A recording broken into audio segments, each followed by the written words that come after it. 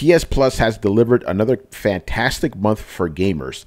If you look at what it has offered since the PS5 launch and add in the PS Plus collection, is PS Plus becoming the best value in gaming? Looking game by game, it's hard to argue.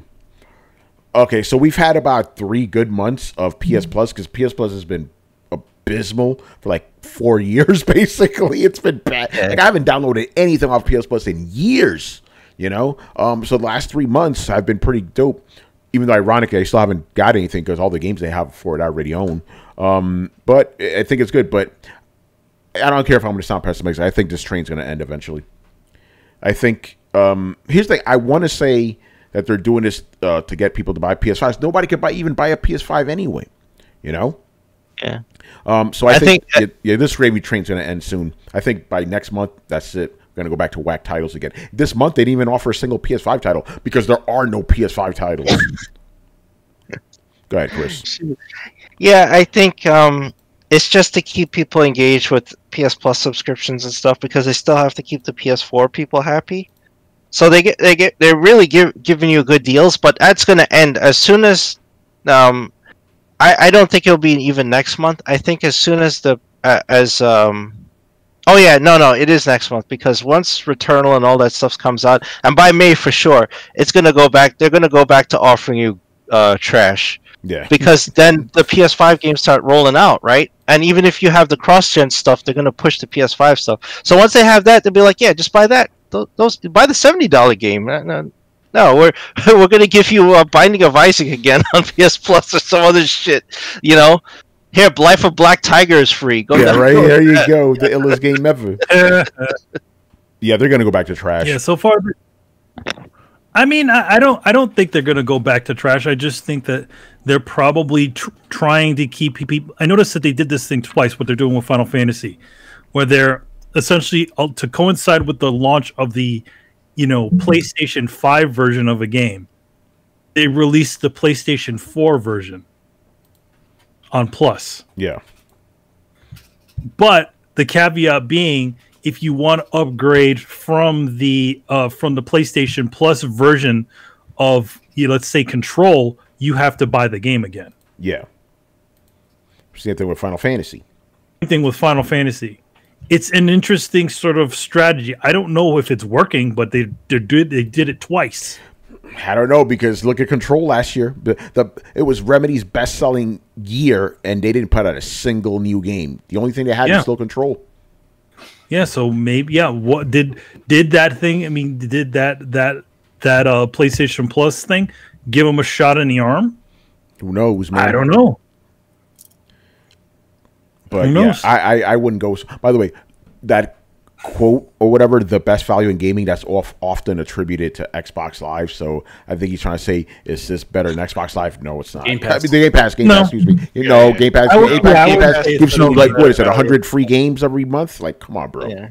You can't beat that. PS Plus cannot compete with that. PS Plus could have way better games on it, but it's still 3 games a month, And then also, yeah, exactly. Like, if you miss out on that month, then you're screwed. That's it. Like, you can say, like, oh, it's great that February's games are good or December's games are good. Like, but can you get them now, though? Like, if someone was like roll up and get PSN Plus now, any game before this month, they have nothing to it. So it's difficult to really compare it.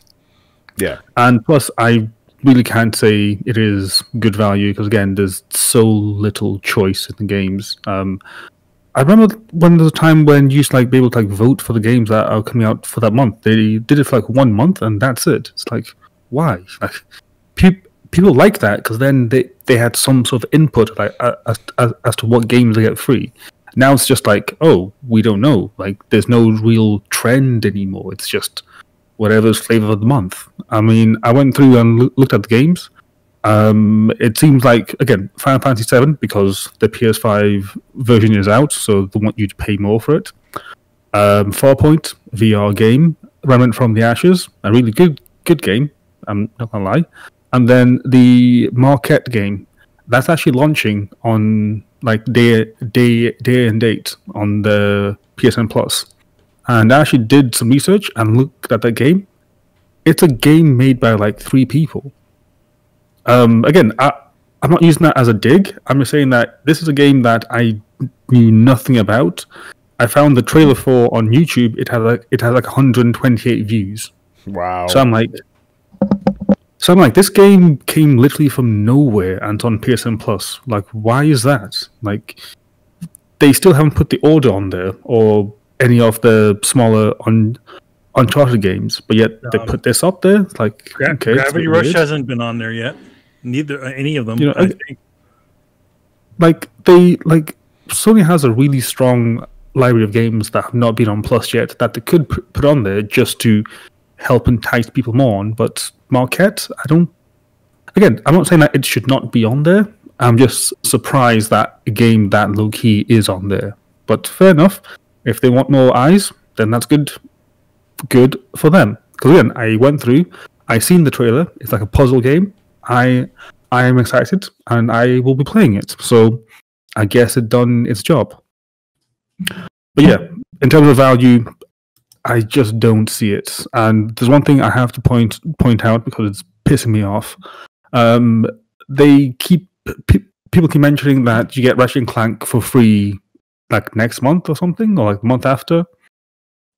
Even if you're not a PSN Plus subscriber, you just get the Ratchet and Clank game for free. But I'm like, dude, first of all, that was a PSN Plus game, and it's in the PSN Plus collection, and it's probably one of the worst performing Ratchet and Clank games. They're pretty much giving it away at this point, so I don't think that's a really big point to point out. Wait, which Ratchet and Clank game? The reboot. Yeah, the one that's that a good came game. with the film. Great game, actually. But yeah, that is kind of weird, though. You know, but you're giving, I don't know, that is kind of weird. Yeah, but yeah, I'm not going to. Just give away for free. Yeah. Like, you don't need to be a subscriber or anything. Yeah, that's it's just weird. Like, if you have a Sony account, it's there for free. It's like, well, you have a PS5 and you're a PSN Plus guy, then you get it for free anyway. So it's like, it's like being rehashed twice now. It's like, why? Like, yeah, that's odd. At least give something that's not been on there as like a, hey, this is new. You know, it's not been on there. But yeah, again, you know, I'm saying what I say. We may get one more good month out of PS Plus, and then it's going to be just because they've run out of games.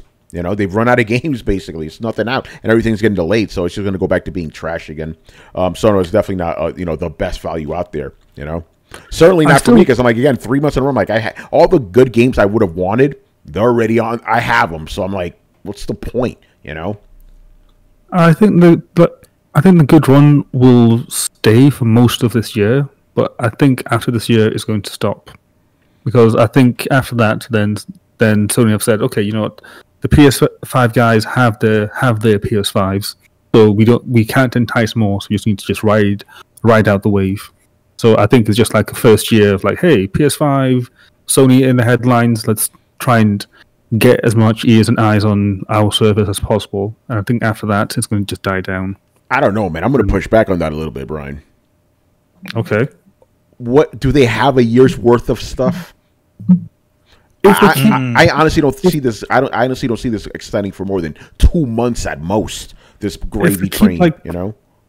If they keep doing what they're doing, in that they mix in like big name stuff in there, like your Final Fantasies, your Controls, and all sorts, and also mix in titles that are day and date on there, like Oddworld, the Marquette game, and whatnot, then I think they'll keep enough eyes on there to ride out most of the year. And I think, well, until probably September, give or take, because by then it's the holiday season, and usually the holiday seasons, they don't need any boost. So it's, well, let's say ride out until the holiday period. Yeah. So September, October. Blitz Tumeke, he says, what about if they put Keen on? They're not putting Keen on PS Plus. They want to sell you that game. They're not putting that on PS Plus. I guarantee you that. This ain't no PlayStation All-Stars. Yeah. So, you know, they're not giving that shit away. I guarantee you that. So basically, Brian, what you're telling me is we're going to get... So the big marquee games on PS Plus are going to be old PS4 games for the rest of the year. Like, those are going to be their big ones. Yeah, and it'll be titles that people know about, that have been out there and they have seen them. So I am willing to bet from then till now it'll be one first-party exclusive from Sony that's like one of the big dogs. So maybe Zero Dawn, maybe God of War, big dogs. maybe I want to say Spider-Man, but I feel like that's a bit too much for PSN Plus. Unless it's another DLC. By the way, to make it says that they are putting Kena on PS Plus, and that's confirmed. That's a mistake. Like, that's a game you want to sell. People are actually hyped about that game. That would be bad if they put it on PS Plus, because that game actually looks good, you know? Wow, okay. It's a $40 game, though. Okay, I got to look into this. Now you got me all fucked up to make it. It's a $40 game. Okay, that's good. That's good. You know, looks like a more budgety game, but I don't think it's like PS Plus. Like, I'll stop myself because I'm going to get people mad. Oh, I was going to say because it doesn't look like PS Plus filler. I'm just saying that's what PS Plus kind of is, man. Yes, you know? PS Plus has decent games. To be fair, like you can't take that away from it. It has good games every now and then. I mean, if you're again, I'm just seeing this through Tony's perspective. Like, if you're a Johnny Come Lately gamer, sure. But if you're like, you know, a guy who keeps away games all the time, you know what I'm saying? Like, what's the point? It's not okay. If you're just a person who has Plus and that's it, then you're getting a fairly reasonable deal. I have to admit. Like, I am pretty much one of those guys now where all my PlayStation games are through Plus because, for the most part, I don't support Sony that much.